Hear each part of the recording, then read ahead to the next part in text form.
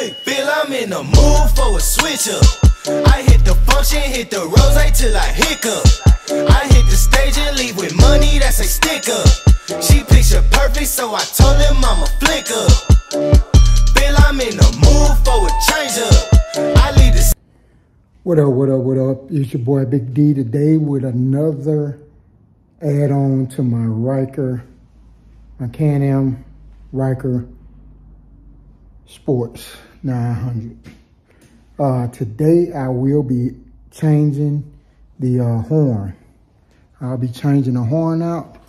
It's a little $14 horn I purchased off Amazon. Had some pretty good ratings, so I'm gonna see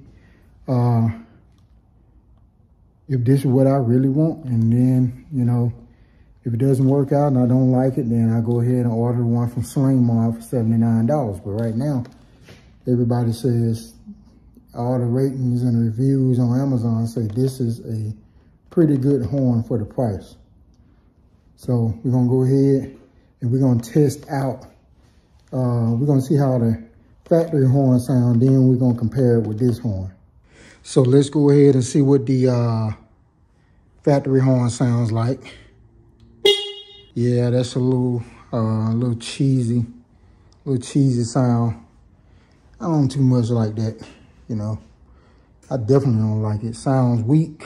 I want people to hear it, and I want that little deep sound. So let's go ahead and get started.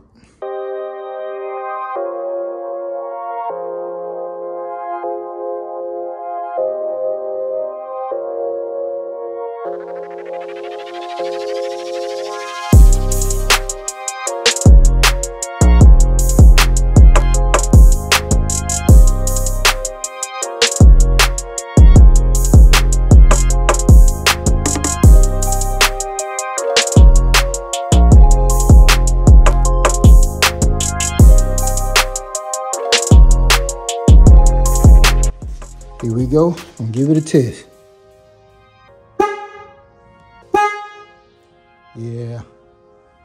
Yeah, I like that. Man, I like that sound. So for the for $13, man, that's not bad. And Sling Mart, I think they wanted $79. But yeah, man, for $13 on Amazon, it's called the Loud One. And I'm very satisfied with it, man. I just added these on, the intake cover. I like them, they're pretty nice. And then I got the these caps, these inner caps. So my next thing to get is going to be how to find some caps for the outside. And man, then I get some decals on, and we'll have this thing ready for next summer. It's getting a little cold in Atlanta, so we ain't got a lot of chance to ride, but hey man, thanks for tuning in. Subscribe to my channel. Y'all be good. Peace.